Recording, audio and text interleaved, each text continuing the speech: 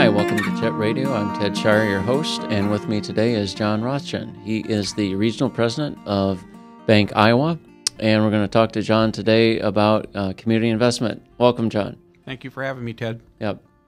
A few introductory remarks, and then we'll let John introduce himself and his work. So Jet Radio is dedicated to community service as a means of sustainability, and the more people are involved in the community, the more sustainable it'll be.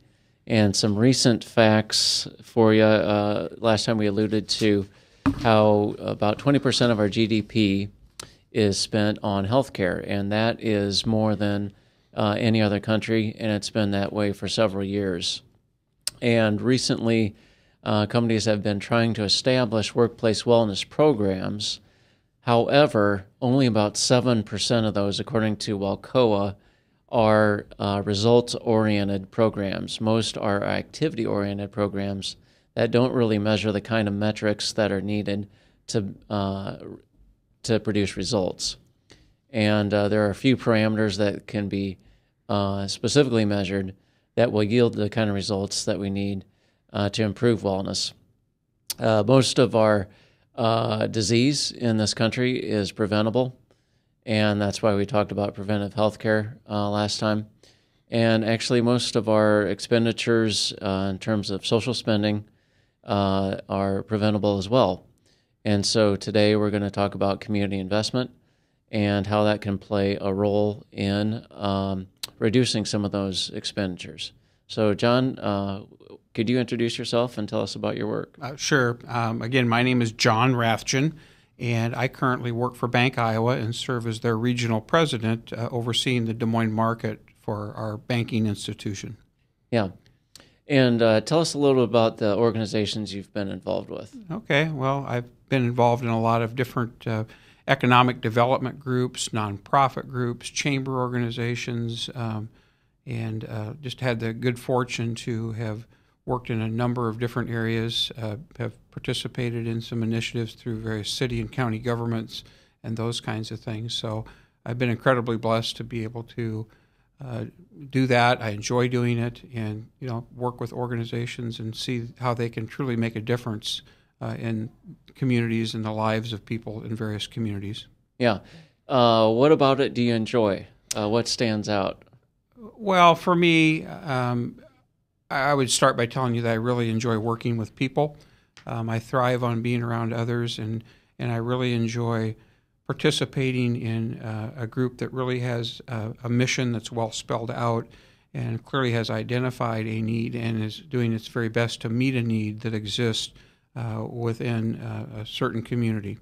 And so that could be a nonprofit organization, again, a city agency, a governmental type situation where you're helping with, but just to participate in those situations, and then to what extent I've been able to, be able to help, and I've done that in a lot of different ways, whether it's serving on the board, helping with campaigns, fundraising efforts, different initiatives, and so forth. So it's been something I like doing. It's been very rewarding. Mm-hmm.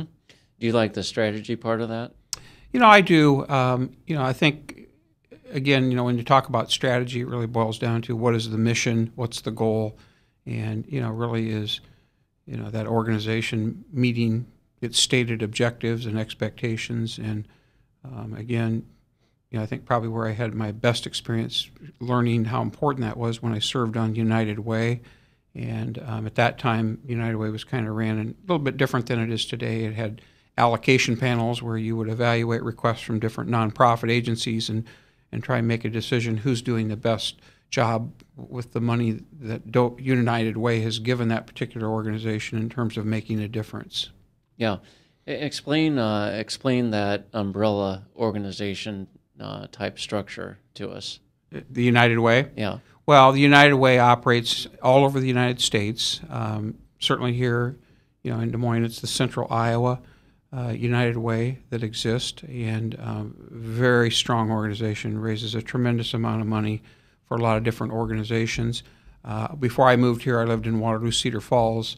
I was on the Northeast Iowa United Way, and so we, again, did many of the same things that this United Way does here. But if you look at the United Way in Central Iowa, I mean, really what they're doing is they're basing, what they're doing really into three key categories. And again, I think they're trying to do some needs-based fundraising and put it with agencies that can really focus in the area of improving the educational potential of students in the state of Iowa. I think there's certainly a component that they're working on that really is focused on, trying to build, healthy behavior in terms of, whether it's eating or, fitness, those kinds of things. And then really they have a component that's focused around increasing financial stability within individuals. And so I think most of their efforts today would, again, be focused in the area of education, healthy living behavior, and increasing financial stability. Mm-hmm.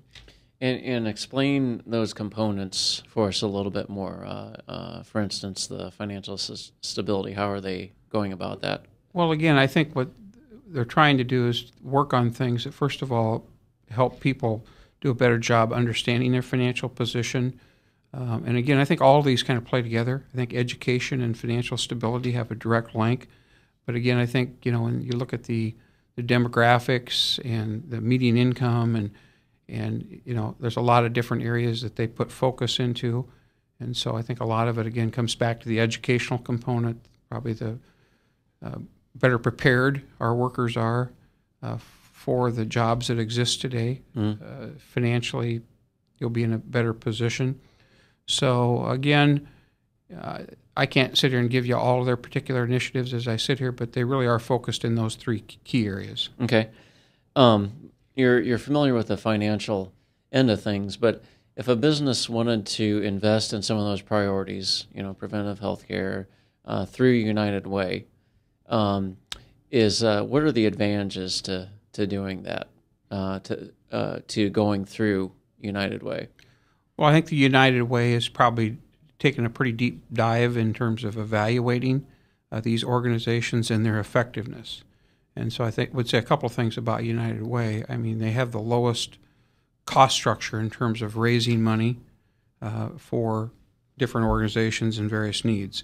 And so the cost to raise funds for these organizations is very affordable and can be done in many times cheaper than they can do it on their own.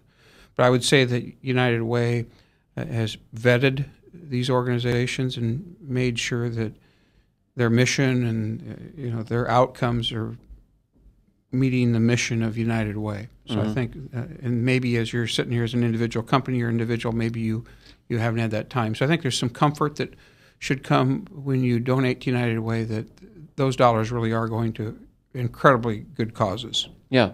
So I think the something that would be of interest is it sometimes better for a business to start its own organization, or is it all, how do you fine tune whether it's better to start your own organization or to go through an existing organization? Okay.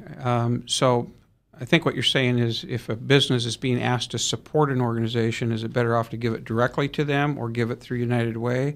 Or are you talking about starting another agency that wants to do some good work in the community that maybe isn't being done at the present time? Yeah, that's a good issue to talk about. And I think what I was referring to is if there's a cause that a business has, and some businesses have the resources to start their own nonprofit, their own organization to address that cause, is it better to go ahead and start it themselves or go through an existing organization that may already be addressing that cause? Yeah, I would say that most companies have a particular passion for one type of initiative or another. One organization might really feel strongly about healthcare. Another one might feel strongly about economic development. But if there's an initiative that they see that would benefit the community, I think generally companies would like to work with a nonprofit that maybe is already doing parts of that or would like to talk to the most compatible agency about who could do that and how that particular business or a bank, for instance, might provide the funding and maybe some of the volunteer support to make it happen. Yeah. So it's, I think about it as not reinventing the wheel. I mean, if you don't have to reinvent the wheel, isn't it usually the best thing to just go with someone that already has the expertise? Mm-hmm. And you'll see a lot of different organizations that will partner with nonprofits, and they'll have an event or a function, and it'll be labeled with their name, and that particular business feels strongly about it, so they've put some significant funding or resources or volunteer efforts behind it to make sure that it's a success. Yeah. So in cases where there are, there's a lot of things that can be addressed, and a lot of novel ways to address community issues. So there is room for the type of community investment where a person or a business with resources could go ahead and start that new organization. Mm-hmm. So what are some things that could facilitate? Say they had a specific cause that we want to do this ourselves. What are some things that could facilitate that process of community investment? For them to do it on their own, or for them to do the fund? To do it on their own. Well, again, I think that the one thing that the nonprofits, for instance, have as an advantage is they're a nonprofit, so it's a more economical way to fund and meet a need. I would say that what I see happen a lot is that businesses that have the right amount of resources will establish a foundation or an endowment that's intended to build a funding source for particular initiatives. And if you're wanting to access those funds from the community, there's an application process that you would go through, and a selection process that would say, okay, this is a worthy cause, and so we will put the funding behind it. So a lot of your larger companies will have foundations, and they put money in there to really drive certain initiatives. That's probably the most recognizable way that larger companies are doing it today. Mm-hmm.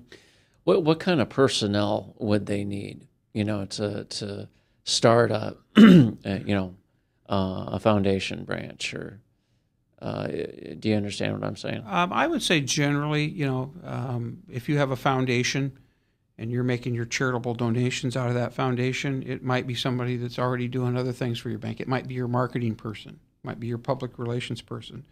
If it's a large company, like Principal or John Deere and Company, that has a lot of activity, then it's probably staffed with one or more people to manage that and promote it. Yeah. So, you've been part of 30 organizations, and so I wanted to ask you about a few different types of organizations that you've been part of, chambers of commerce. How can they help facilitate community investment? Well, I think when you look at the Chamber of Commerce, obviously there's a lot of different things that fall underneath that umbrella, but really it is a quality of life organization, and that really touches a lot of the different areas that we've already talked about. But it really is trying to make sure that you've addressed the needs of the community, the economic conditions of the community, maybe take some political positions on, how, or legislative positions, those kinds of things to line up with, different chamber initiatives and that kind of thing. But it really is an organization that is intended to bring business together, to work together, and build a consensus behind all these different issues. Yeah, no, that's good.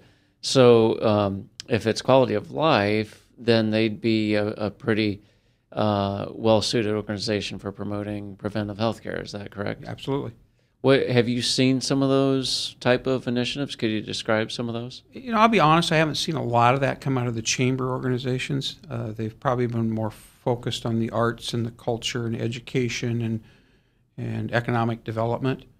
And not to suggest that hasn't, been on their radar, but in my experience with the chamber, it's probably not been a real focal point to take a hard stance on promoting health issues. I think they're always supporting, healthier living, always supporting, recreational opportunities, for instance, which I guess really does go hand in hand with health concerns.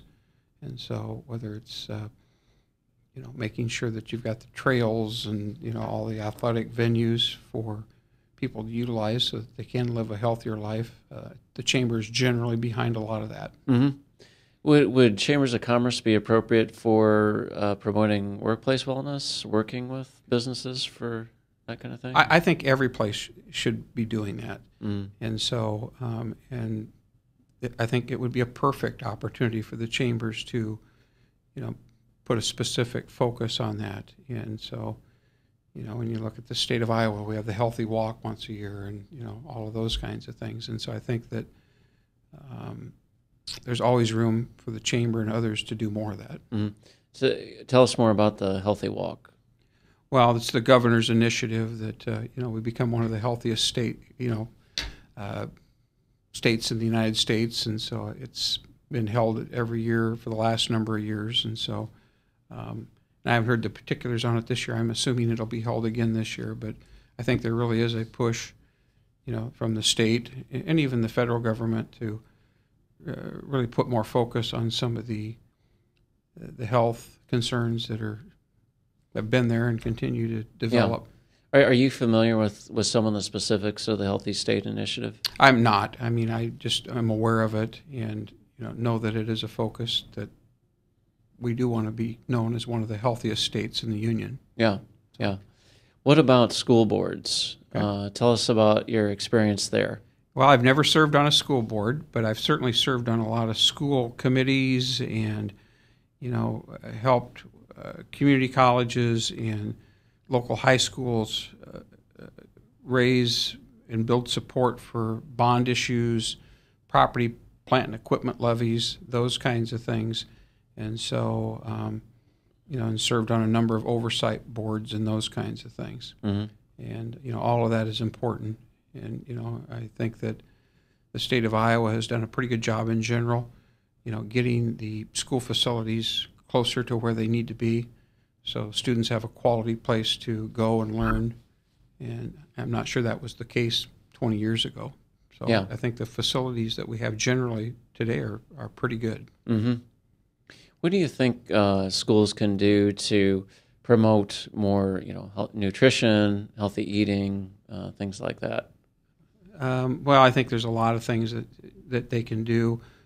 Some of them they're doing or have done, I think. And again, I just see a lot of this on the news, whether it's putting the right food in the vending machine and taking out the soda and replacing it with, healthy drinks, that kind of thing. I think it's really just continuing to make a focus on physical fitness and really just doing as much as they can to maybe create some of those extracurricular activities that are important. And then I guess just making sure that people understand, for instance, diabetes and some of the side effects of that at a pretty young age. Yeah. And again, so much of this is linked to diet and exercise.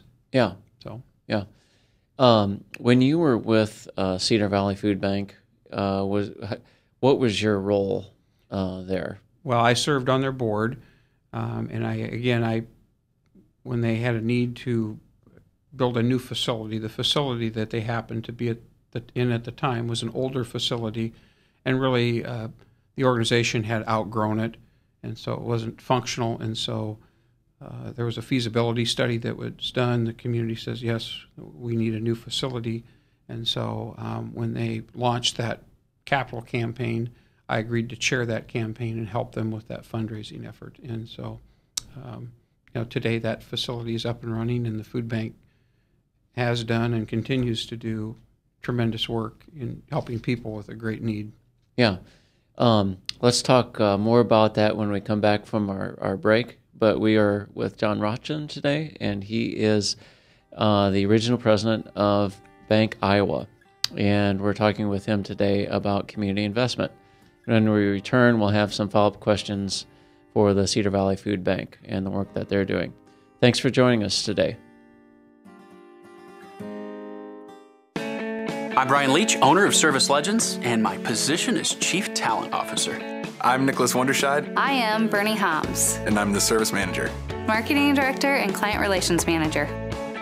Everything that we do is about ensuring that we exceed your expectations. Our clients are important to us. 100% satisfaction. We're not just focused on heating and cooling. That's the easiest part of our job, actually, is fixing furnaces and air conditioners. Everyone that we come in touch with, we want to improve lives. Bottom line is, we've got our installation guarantees, 25% energy savings guarantee, comfort guarantee, temperature selection guarantee, property protection guarantee. 100% satisfaction guaranteed. Fixed rate or it's free. All of those guarantees are backed up with a 100% money-back guarantee to hold ourselves accountable to making sure that you get what you're after. Just fixing the problem today. If they have another problem 5 days down the road, it's still fixed rate or it's free. We use what's called straightforward pricing. Our technicians are going to give you an exact to-the-penny price on what it's going to take before they move forward with any repair.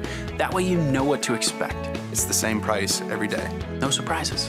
If you get off work at 5 o'clock in the afternoon, you come home, you realize that, oh, my furnace is broken. Now you need to call somebody out that night. You shouldn't have to pay more for that. We're guaranteeing service 24/7. We run afternoons, evenings, nights, weekends. We're staffed to work that. Phone rings at 3 in the morning. You'll get one of our representatives answering the phone every time. We're not sending you out to Timbuktu in some call center. It's our Service Legend team members, our mission control team. I'll take a call anytime. And then they answer the phones the same way during the day as they do at night. It's a great day at your service company. How can we make you smile? That's the only way to provide true 24-hour service. When you're able to let somebody actually live in their home safely when they weren't able to do that before, where they don't have to stay up at night and worry about, is the heat going to come back on? Are we going to freeze the pipes? Is the baby in the room next door going to be sick because they got too cold?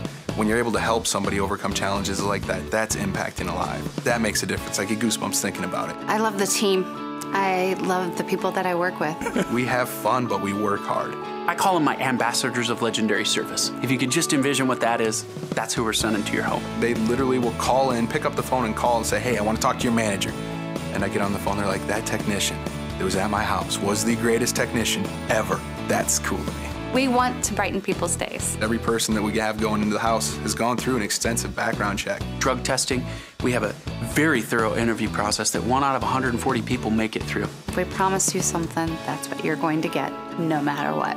We're here when you need us to protect the safety and comfort of your family. If you're not happy, we're gonna make it right. If we're willing to put 100% money-back guarantee on what we do, what type of work do you think we do? Give us a call. We're there for you 24/7, 365 days a year. Enough said.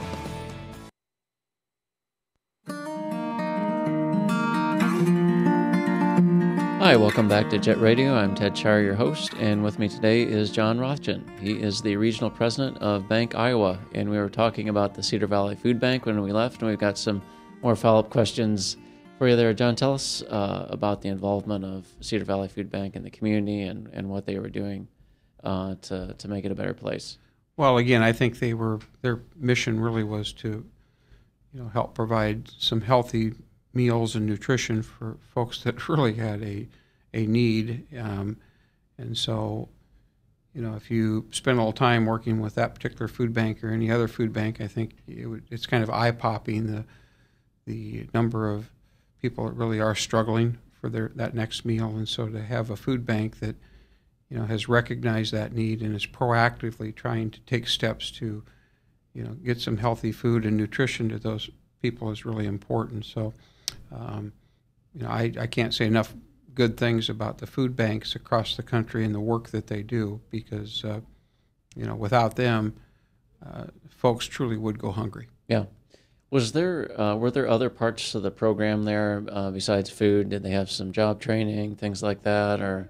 Not so much a job training, although they would probably take in some folks that maybe had some disabilities to do some help, and so forth in the warehouse. But generally speaking, I think it was primarily focused on helping feed the hungry. Mm-hmm. Yeah.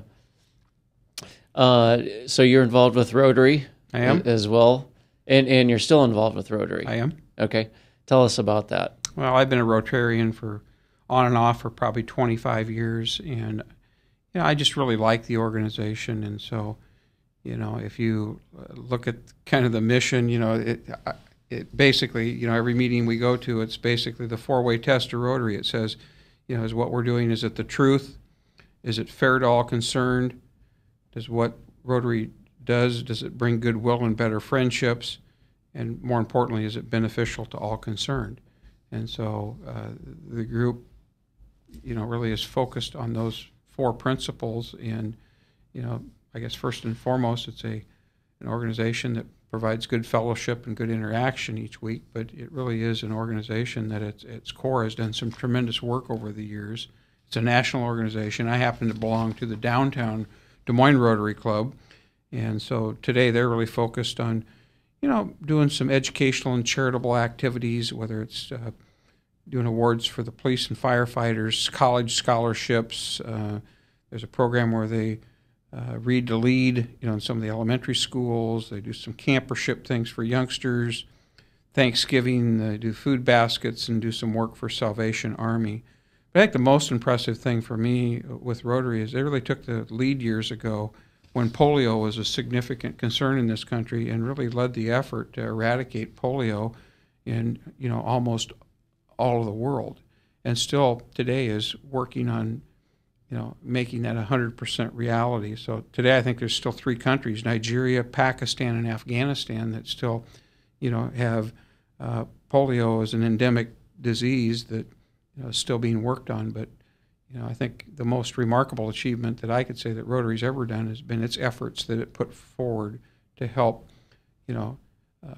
vaccinate people against polio. Yeah, no, that's great. So is preventing disease still a high priority? I think so, yeah. Okay. So since today's disease is mainly of a preventable nature because we're in the age of modern medicine, would they be up for preventive healthcare initiatives? Again, I don't know that there's anything on the front burner today.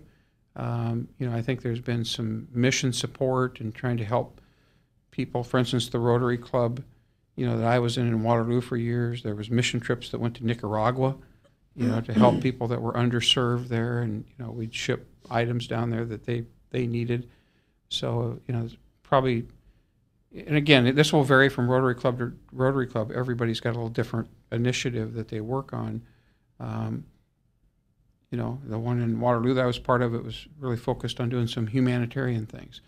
Here in this Rotary Club, it's focused on other things, but all pretty much things that are really being put forth every day to improve the quality of the community, the sustainability of the community. Mm-hmm. What are some of the other things that they focus on in terms of community sustainability? Well, again, kind of the list that I went through is primarily the projects that they work on, and so I think really trying to, be a leader in the community. And there's a exchange program that they promote, and so there's students that come from other parts of the country on an exchange basis, and there's kids from here that go to other countries. And so, really to watch some people that come from other countries and experience what happens here and the culture is something that Rotary's been a big supporter of as well. Mm-hmm. Yeah, great. How has the mission changed over the years? So we've got, polio as a top priority, when that was an issue. Do you know, and I don't mean to be putting you on the spot here, but do you know what some of the top priorities became after that? Well, again, I think it probably, at least from my perspective, became a little more individualized to each club, and so each club's probably living out the core mission of Rotary, which is to, do good work and be a good service club that's participating in the community. I would say a lot of them have probably taken on a little bit more of that humanitarian flavor where, they've done some trips abroad where there's been a need and tried to do different things that can make a difference. Okay. Yeah, so the actually that's interesting. So the specific goals are up to the individual clubs, and the larger organization does not necessarily mandate that you're going to do this particular activity, right? But they have specific goals for the national part of the organization apart from the specific. Yeah, so clubs. there's a national Rotary organization, a worldwide Rotary organization. It's just not nationally; it's worldwide. Yeah, and so there's a platform and a set of initiatives, and generally, that gets communicated down through the clubs, and yeah, that's how that works. Good deal.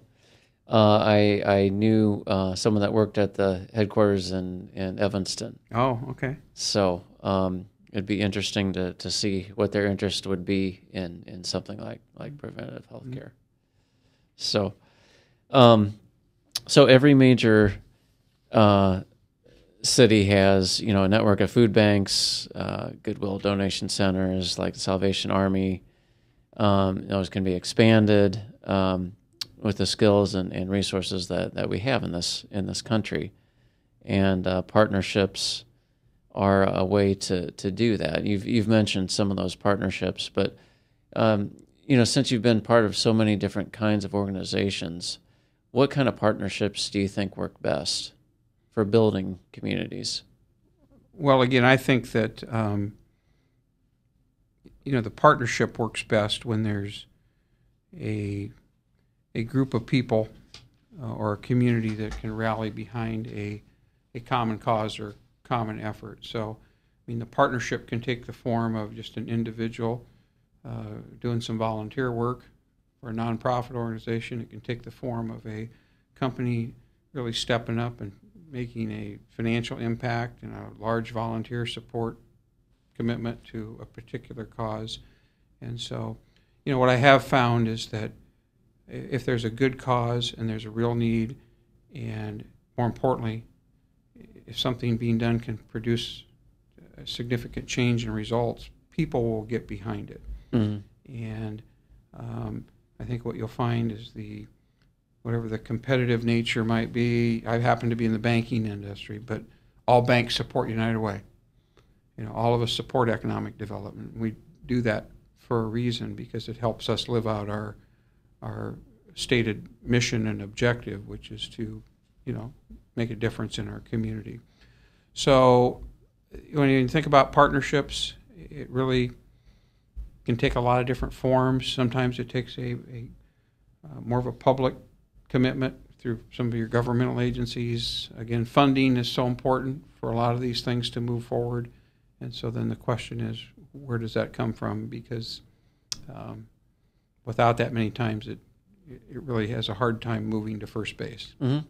Yeah, so what are the criteria that give a cause credibility? Well, again, I think if there's a need and a cost, probably not just a need, but sometimes if you're looking at it from a community perspective and there's a cost. There's a cost which is the flip side of all the things perhaps that we've talked about today. What's the cost of not doing the right things to have high quality education? What's the cost of not doing everything we can with preventative health care? What's the cost of not, trying to be as competitive as we can, trying to bring more businesses here and provide better jobs?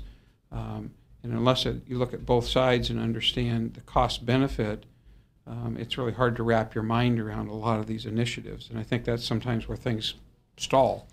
So, there's a lot of good causes, but I think, you have to do kind of an impact assessment. What's the cost if we do nothing? What's the cost if we do something? What's the cost if we do something in between? Yeah. Sometimes the cost and benefit don't justify, moving the initiative forward. Mm-hmm. I think it's easy for all of us to recognize there's just hundreds of tremendous organizations and efforts taking place every day. And so every day, as an individual donor or volunteer, you're being forced to make a decision, or being asked to make a decision, not forced, of which ones are you going to prioritize and support. Yeah. Well, sustainability fits into that category because the numbers are really clear. Mm-hmm. When we're talking about, preventative health care, 70% preventable disease. If we're talking about vocational sustainability, workplace sustainability, 71% disengaged workers, according to Gallup. Mm-hmm. And those are attractive numbers for any employer. It's interesting because the numbers justification is there for those things, and yet when it comes to implementation, that's a harder step because for instance, with workplace wellness, at least half of the employers out there have initiated, including small business, have initiated workplace wellness, but only about 7% are doing it right. So you can see the the cost benefit and take action on that, and yet figuring out what the right action to take is not always that easy to do. Have you found that to be the case, or?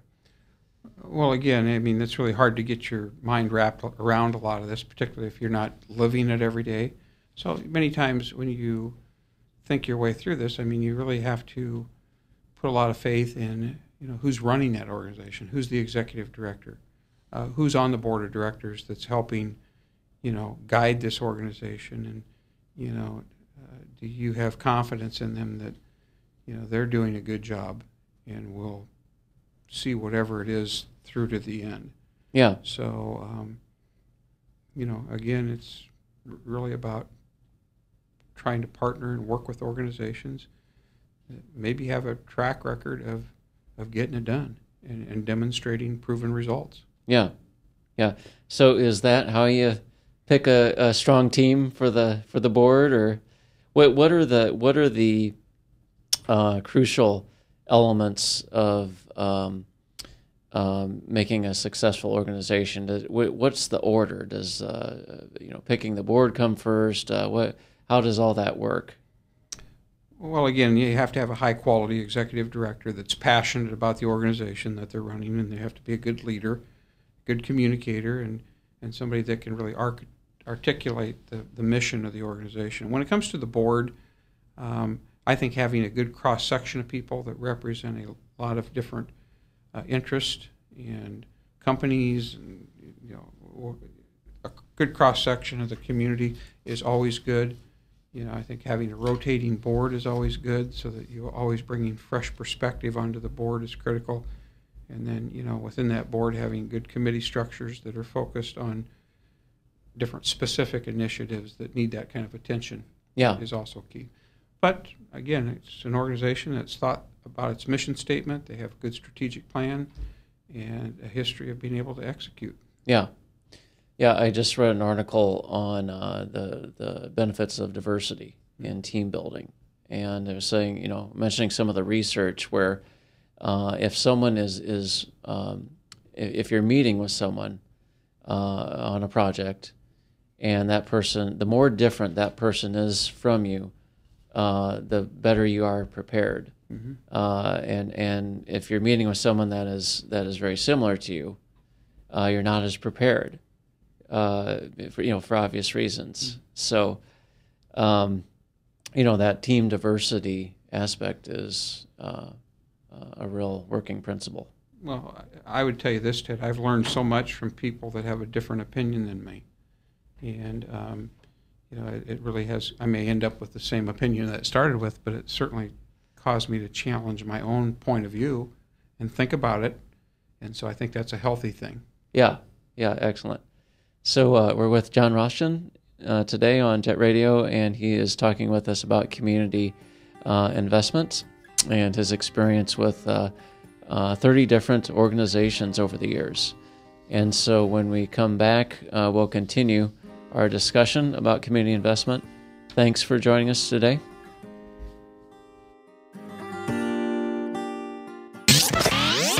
From the RE/MAX Real Estate Concept Studios, this is Webcast One Live.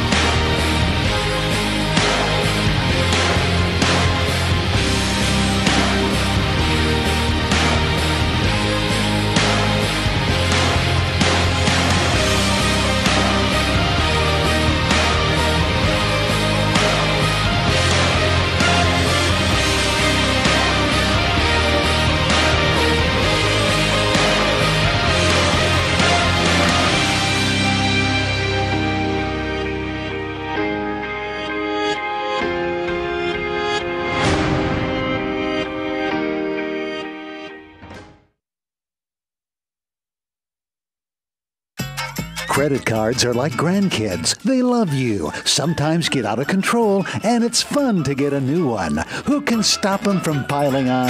Hi, I'm Tom Coates with Consumer Credit of Des Moines. At the end of the day, you can return the grandkids, but you're stuck paying off bad credit card debt. We'll help you put the fun back into using credit cards responsibly. Right, kids? Yeah! If you need help getting credit cards off your back, call Consumer Credit of Des Moines.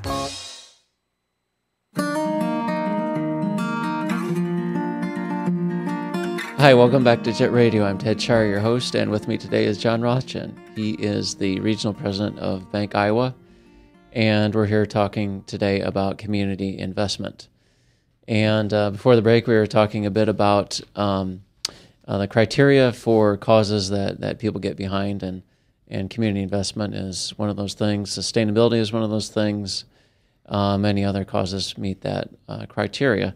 So, John, you've been involved with banking for a long time. 35 years. Yeah. What is the bank's role in the community?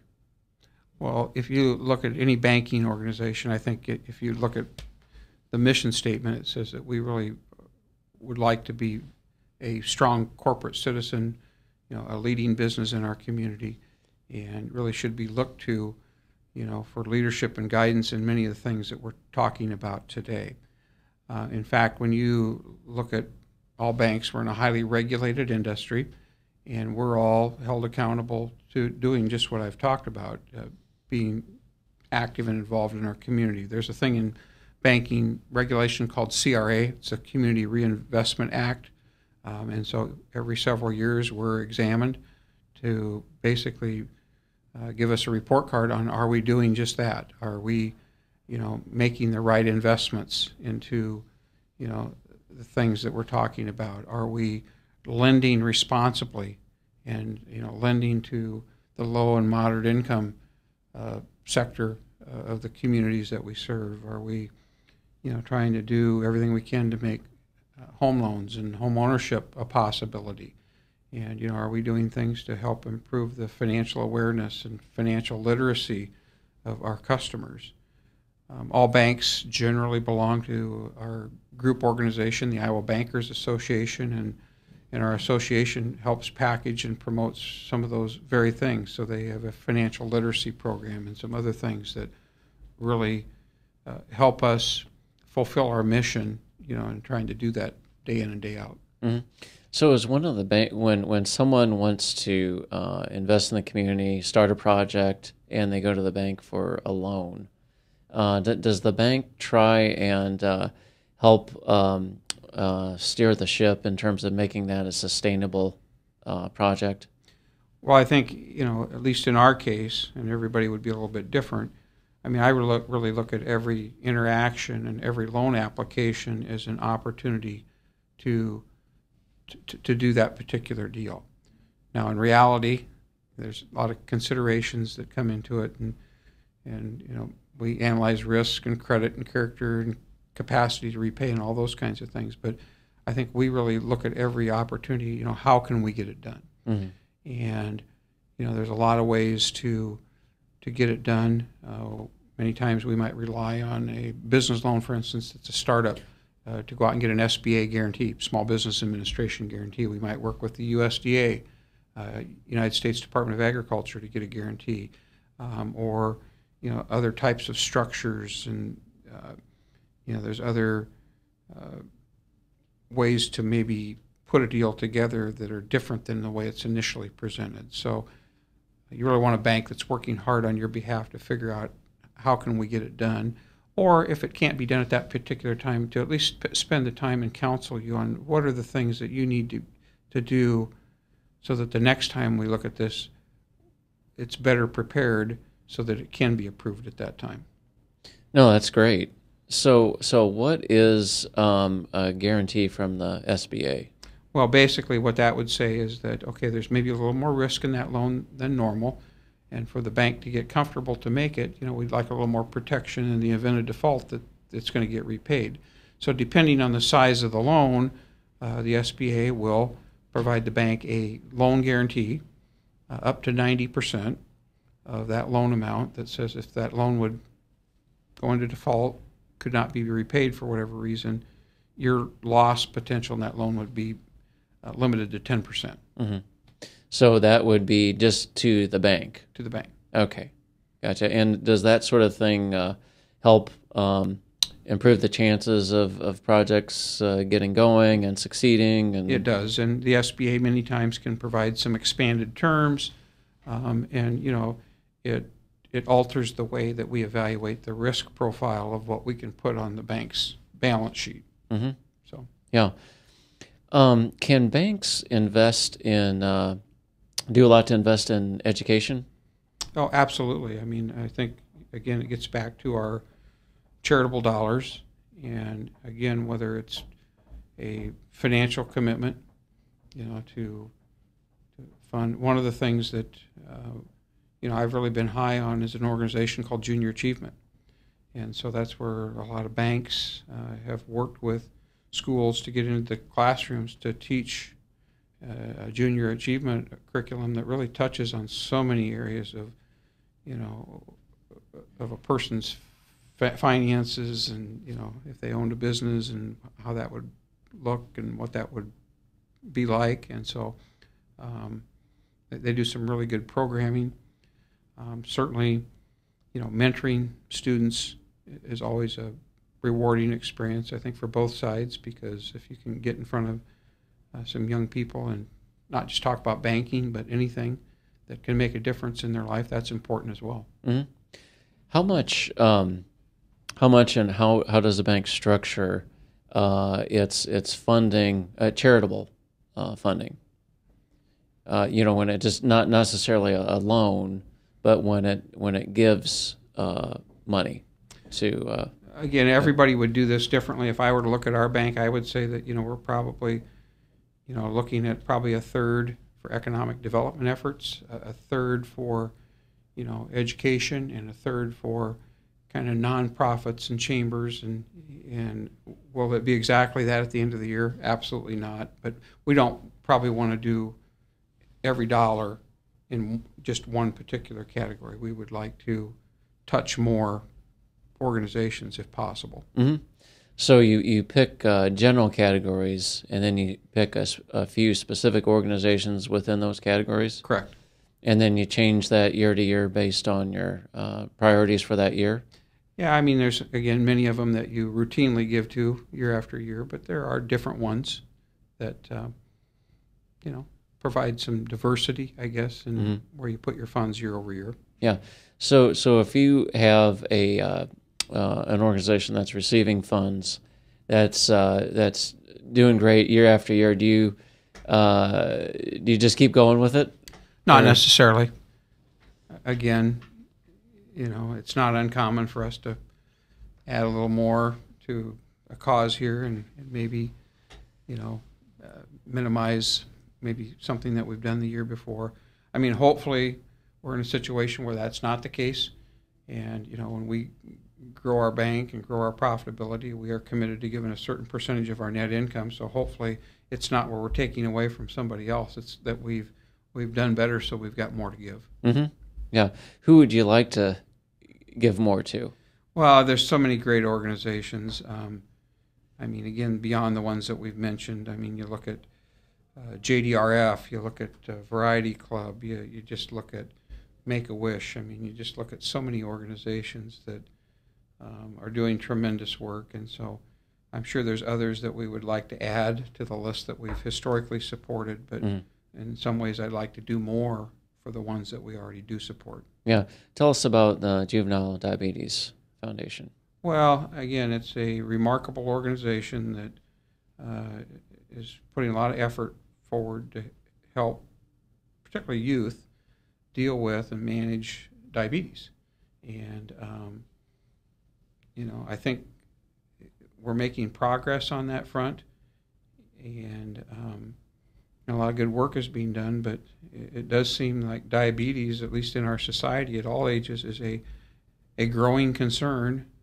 And, it's going to take as much focus as we can put behind it, because going back to that cost-benefit discussion that we had earlier, diabetes is a very costly disease.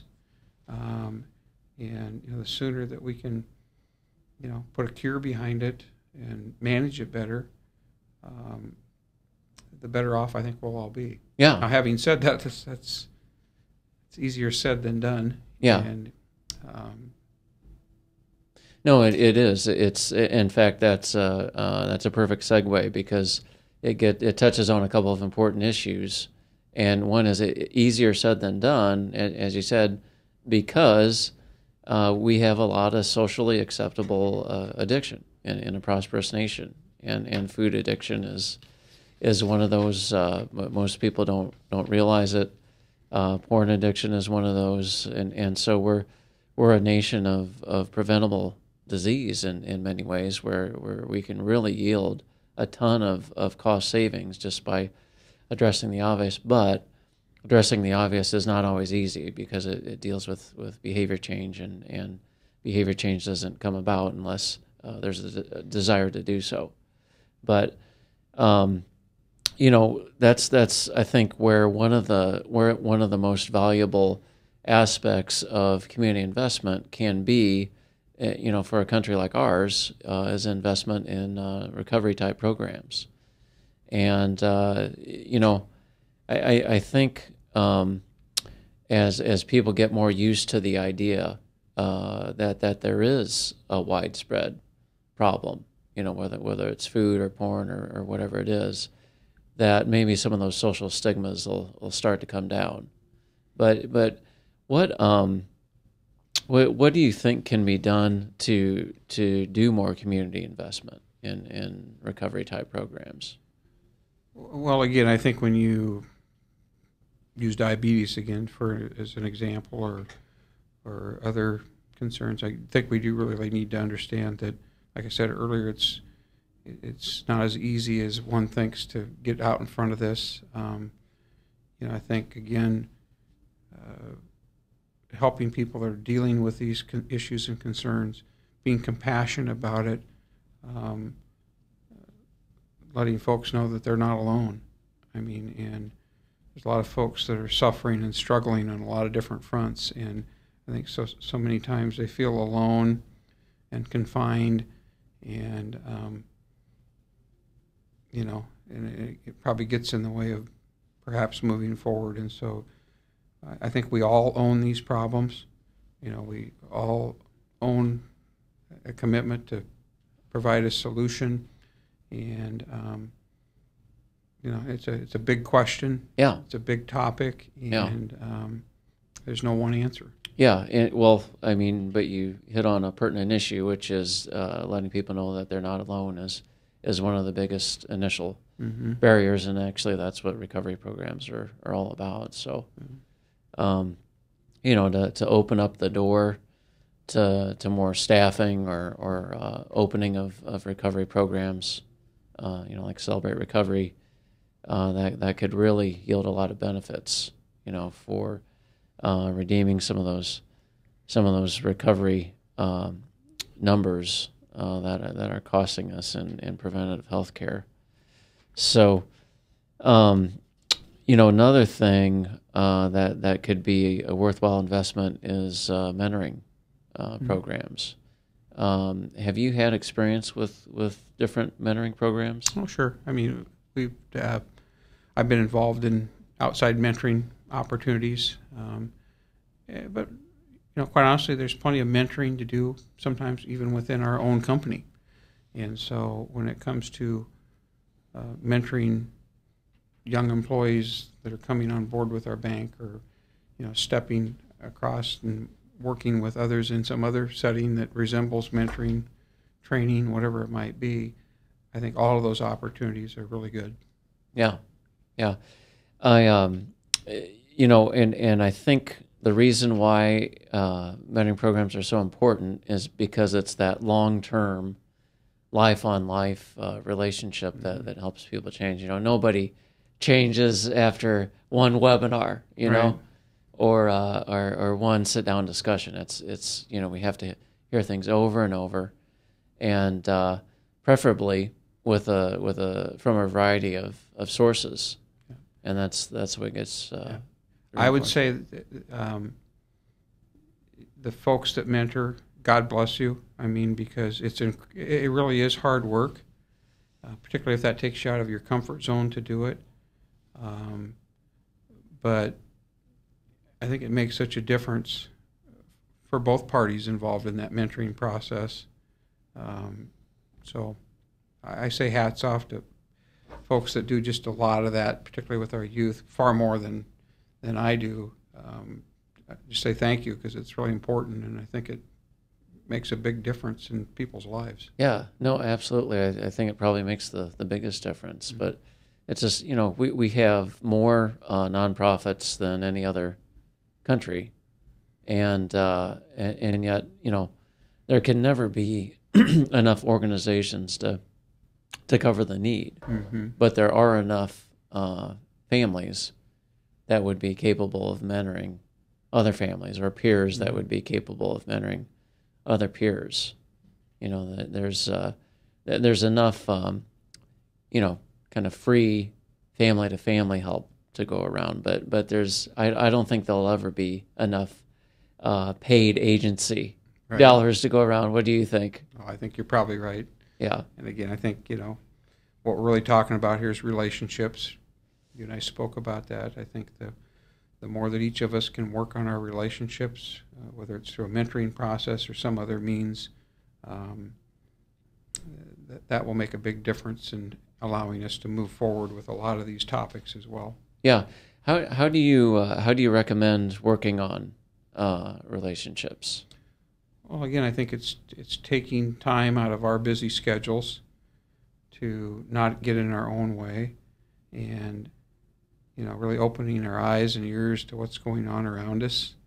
And for me, it's slowing down and paying attention. I think we all have to understand it's not about me, it's not about us, and make sure that we're, spending the right amount of time with others. Yeah. And it's just important. Yeah. No, that's great. That's a great summary. If it sounds like you place a high priority on relationships. I do. In your life and in business. Mm-hmm. And do you try to interact, try to get those different circles to interact with each other? Yes. I mean, again, I try to do that probably in all aspects of my life, but, my day-to-day life as a banker, I'm always trying to bring people together, trying to spend the right amount of time with people. Again, I'm probably somebody that likes to talk and likes to lead, but I've learned sometimes that the skill that I need to work on the most is to listen. And so I think the more we just pay attention and open our eyes and our ears to what's going on around us, and then allow that somewhat to drive our conversations and our relationships. It's not easy to do. It's not easy for me to do, but and everybody does it differently. Yeah. No, that's good. So I think that's probably a good point to end on. We're talking about some of the types of relationships in the community that we could prioritize, mm-hmm. and I think by doing that, it does get to the base level of building a sustainable community. And if we do that, maybe there is still a way and time to turn things around with our national finances. But it's kind of getting to the point where we have to invest while we still can. Yeah. And I would say, as we kind of wrap up here, I mean, everybody has something to offer. And some folks, it might be their financial resources, others it's their time, others it's their expertise, it's their volunteer time. But I think everyone's contribution and effort in tackling a particular initiative as it pertains to sustainability is important. Yeah. No, everyone does have something to offer. Mm-hmm. So thanks for joining us today. You're welcome. And thanks for being with us on Jet Radio. Again, our guest has been John Rathjen. He is the regional president of Bank Iowa, and we've been talking today about community sustainability and community investment. Thanks for joining us.